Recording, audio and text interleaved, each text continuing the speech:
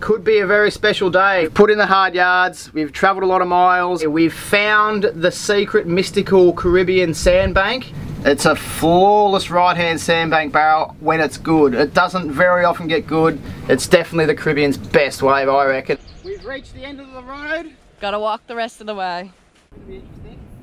Oh, this spot.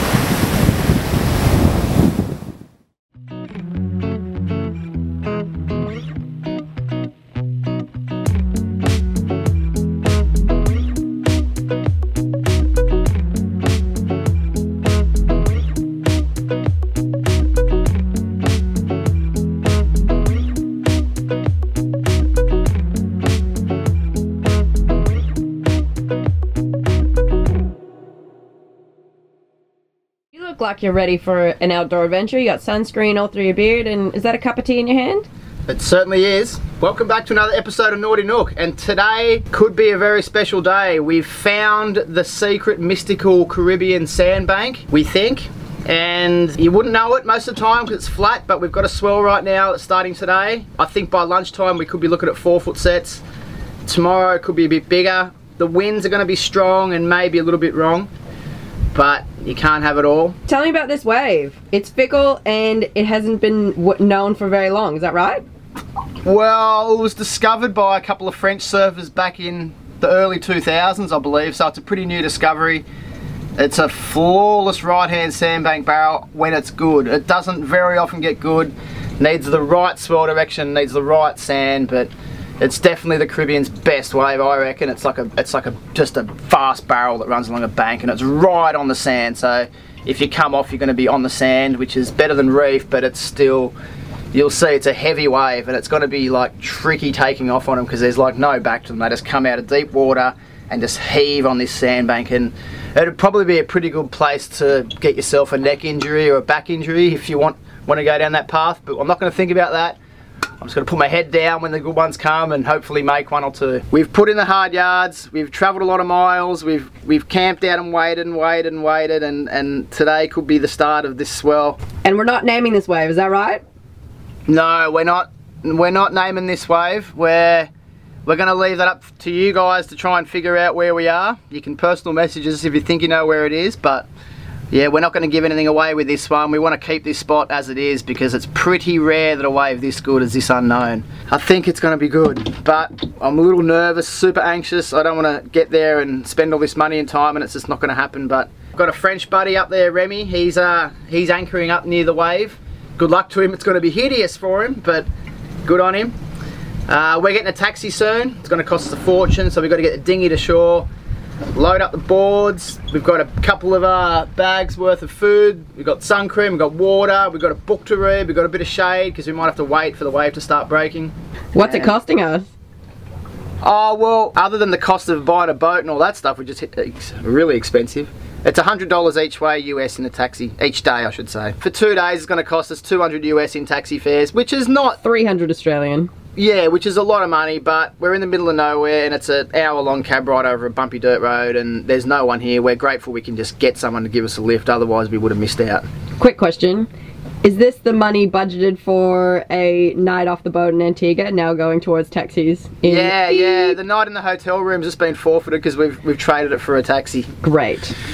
Nah, we'll see what we can do about it. Alright, let's go eat some sand. Let's go eat some sand.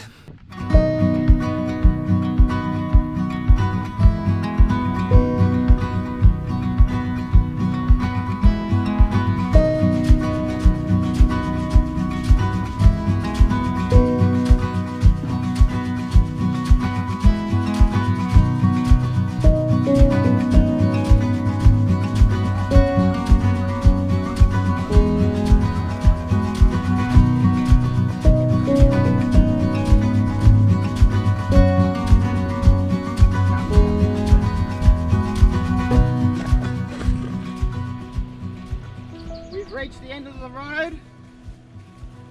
Gotta walk the rest of the way. Wow, it's hot. Just a few things for a nice simple day at the beach. Drones, cameras, GoPros.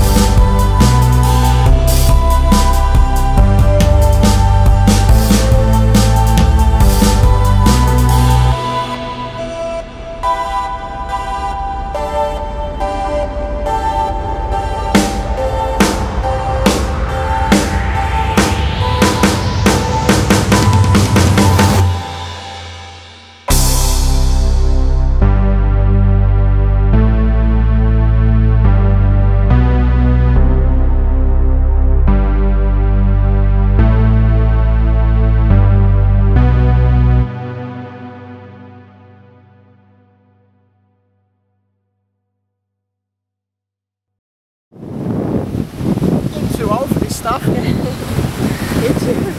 Where's the sand? It's everywhere. Yeah, wow. It's so hard to surf. You need to be like really quick on your feet.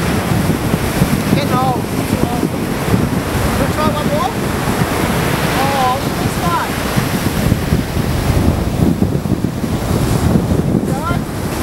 one. Imran's just arrived and he's brought us pizza. Yes! He sorted us pizza so we can have pizza for dinner. We're gonna murder pizza. I'm so sore.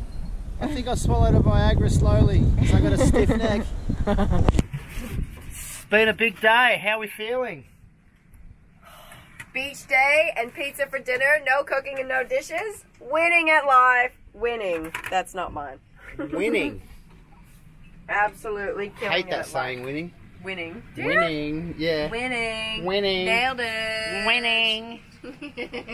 So Shut cute. up and eat your pizza. Oh, look at this. Woohoo! Get out of here. And we can watch some little video footage from today, watch some empty peelers and pretend that we're better surfers than we could have made them in our day. Mmm. Scrumptious. Pizza, pizza, pizza.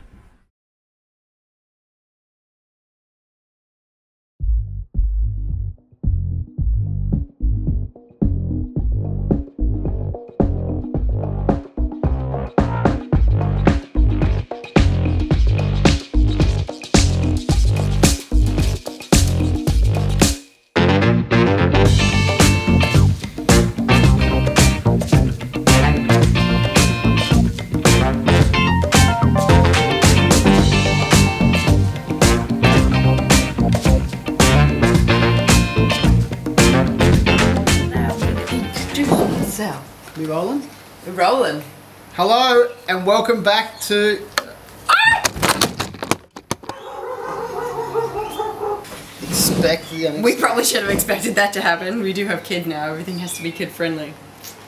We're such dopes. A bit of a live update. This is us, and if you're following our venture, you probably know that we were coming back to Australia to have a baby, and this is him. Mako Morgan O'Keefe. Allow us to introduce you to the first mate of Don Quixote. He's my future apprentice carpenter. He's the future deckhand on our boat. He's my future surf buddy.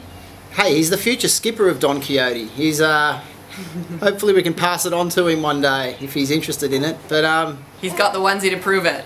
This little guy's just melted our hearts.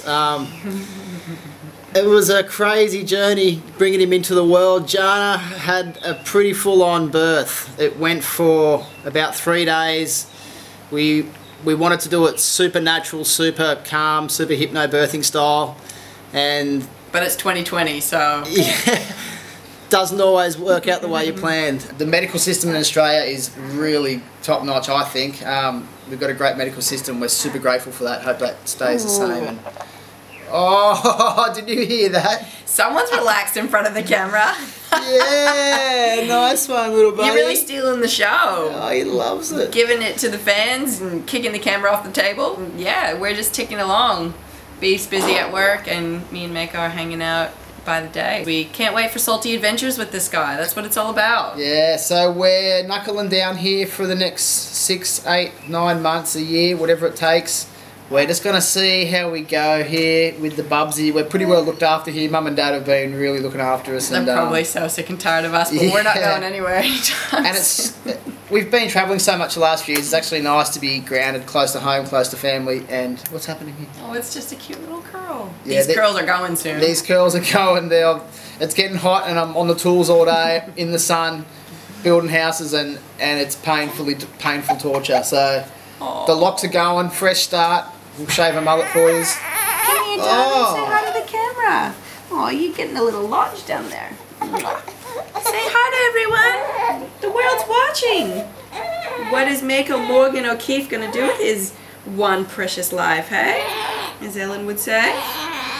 Wow, look at his face, hey? Check him out. We are pretty in love, eh? Oh, it's awesome. Mwah. Mwah. So I don't know how we're going to go with having Mako on the boat with us, but we're just going to we're going to make it happen, whatever we need to do. And we'll make it happen. We'll make it happen. As our friend Luke would say. And I think living on a sailboat's pretty okay for kids. There's a lot of kids growing up on boats, and the kids that we know that grow up on sailboats are awesome. They're super well-rounded little adults almost when they're not even that old. Yeah, hopefully he can travel the world with us and be happy enough when we're back in Australia. We can hang out here, and then it might get a bit tricky when he's school aged and starts getting friends, and we'll cross that bridge when we come to it. We're a few years away from that, but don't know how many videos we'll be putting out in the next year or so while we're back here. But if you do want to keep in touch and you do want to keep following our adventures, make sure you subscribe and put the notifications on so that you get a little ding-a-ling when we put a new video up. And ding-a-ling. We weren't really that consistent this past year, but we'll probably be less consistent now. But at least you'll get notified when we do put a new video out. Don't give up on Naughty Nook. We'll be back.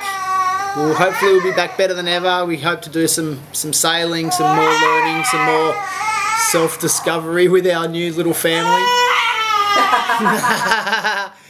And yeah, we're winging it. We don't really have a plan, but join us for the journey. Kiss. Mwah. Look at this. Thanks for watching. Thanks for watching, everyone. From the three of us.